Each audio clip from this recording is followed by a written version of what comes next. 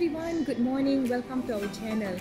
Today is the first day of school holiday, and we have decided to come to the Melbourne Museum and experience the Dinosaurs in Antarctica, which is being shown in IMAX Theatre, which is part of the Melbourne Museum, and it's in 3D.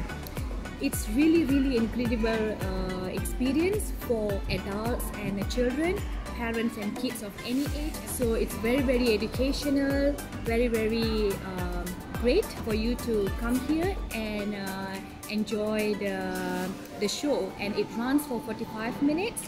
If you are a museum member, you only need to pay $10 for adult and kids, but if you are not, then it's $18 for an adult, and it's the same price for children. So yeah, I think it's something great for you to come experience, and it's something that you don't want to miss. The show runs for this whole 2-week school holiday. For those of you who are not aware, the IMAX Theatre is located within the Melbourne Museum, and that's in Carlton, in the Melbourne CBD.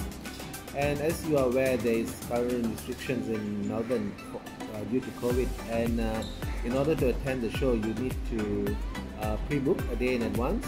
So as Mahavir has mentioned, if you are a museum member, it's about $10, and if you are not, I think you pay about $18. So a bit of feedback on the actual IMAX theatre. It's a really nice looking theatre, very well set up. The seats in the theatre was extremely comfortable. The show that we went for is in 3D, so they provided us with 3D glasses, and I would say this was one of the best 3D experience I've had. I've been for a few with the kids, and this was indeed really good. Especially the glasses that they gave us was really comfortable, and you could really sort of experience the effects.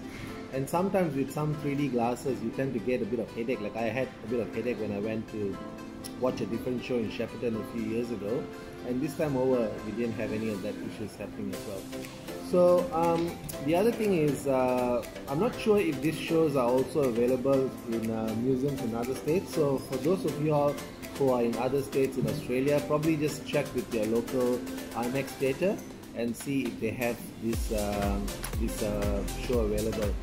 Now, when we also came here today, we also found that there are a few other interesting shows coming up as well. I think there's one in a couple of months' time about the solar system, and I think that would be really great. So Mehervan is particularly interested in the solar system, so we'll be definitely be coming here again to take him for that. And Mahavir learned a lot today from the show, so he's going to give us a spiel about what he's learned, so stay tuned for that.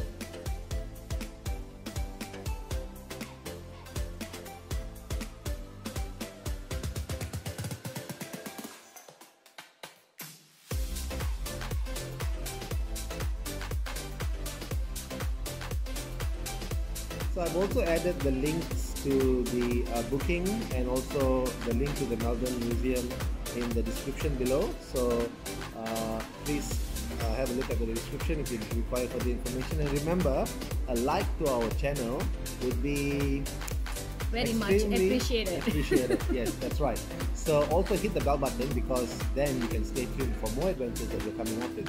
So yeah, that is also going to be something that we would really appreciate.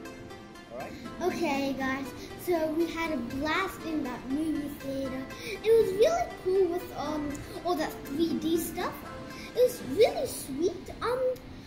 I did get just a bit scared, and also please don't tell my parents, so they're right here, just don't tell. I took a sneak peek of my glasses to see what it looks like without the glasses, and it looks pretty blurry, to be honest. Even with the glasses on, it's not like blurry. And also I did get a bit scared because how do I say this? Like, you know, like sometimes when you put those glasses, like when you see something coming towards you, like, so I'm going towards it, okay, so let's say my hand is coming towards you, so that actually happened in the moon, and I got really scared, but I'm not scared cat, okay, I got a bit scared. So yeah, the movie was a blast, I loved it. Yeah, my brother even learned 2 dinosaurs. Anyway, alright. So these are the dinosaurs I learned. One is a theropod.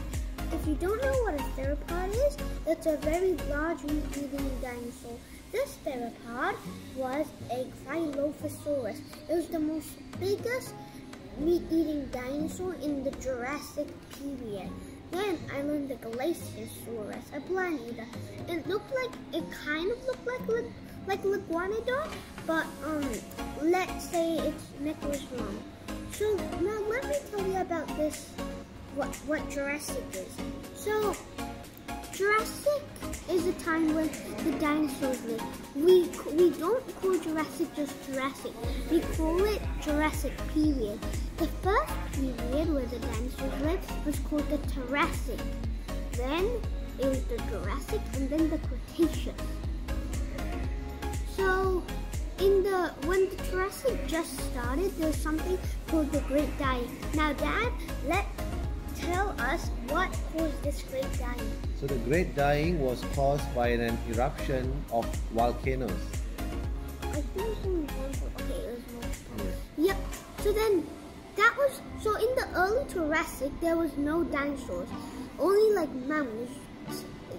So most of them didn't survive. But then a few years later, when it was the middle Jurassic, where it was like getting good again, it like reformed, it made itself, it recreated itself to like be a healthy environment, and that's when the dinosaurs first lived.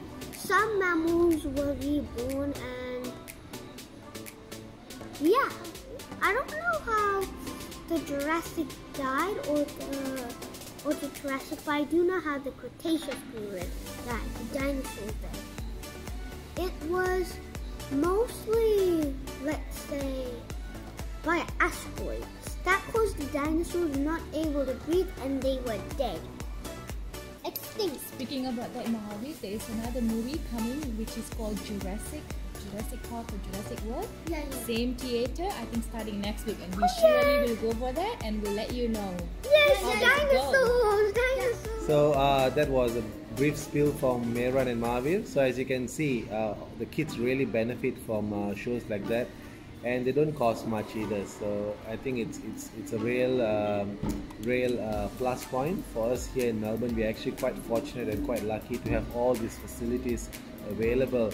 So that's why me and Arvind are doing this review, so that it could guide parents out there as well on what are the things that parents could do to keep their kids entertained, and also to get them learning stuff, and there's many ways to learn. You can learn from books, you can learn by surfing the internet, you can learn by speaking to others, but this kind of learning where you actually experience something, I think takes it to a new different level as well.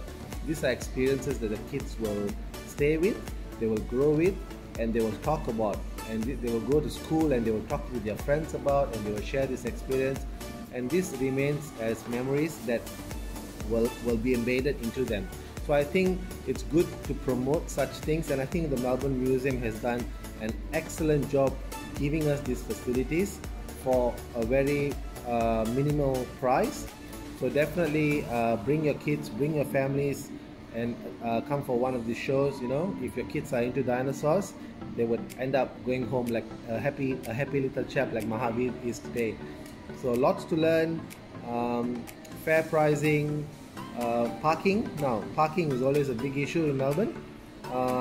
If you are a museum member, you can pre-book the parking. It's $10 for the whole day. We came on Sunday today and we just parked on the street, and it's free parking on a Sunday. So if you come early enough and you find a parking slot, park your car there, free for the day. So that's another addition.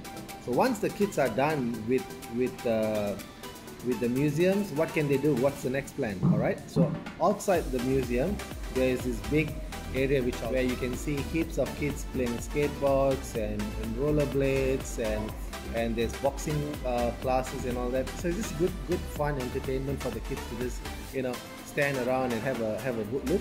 And also for food, there's a lot of foods here in Carlton. So we did a review a couple of weeks ago about an Indonesian restaurant, so look up there. I've got the description up there.